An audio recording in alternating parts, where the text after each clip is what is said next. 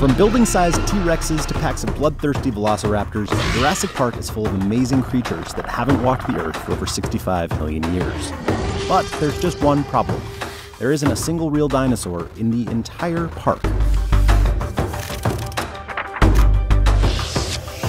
We're told that the dinosaurs were cloned from DNA pulled from mosquitoes that were preserved in amber.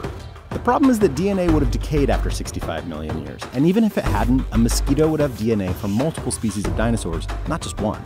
The creatures we see in Jurassic Park aren't real dinosaurs.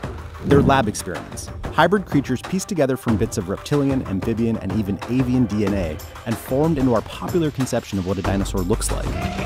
The Jurassic Park scientists have already proven they can do this. The Indominus Rex from Jurassic World was a hybrid of multiple different DNA strands that were spliced together to create an entirely new species. So why would they stop there?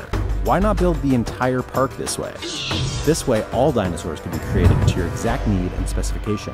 That's why the velociraptors are the size of humans, despite the fossils showing that they were actually the size of chimpanzees.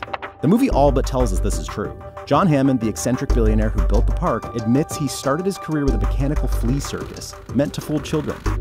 Jurassic Park is the same thing, just on a much grander scale.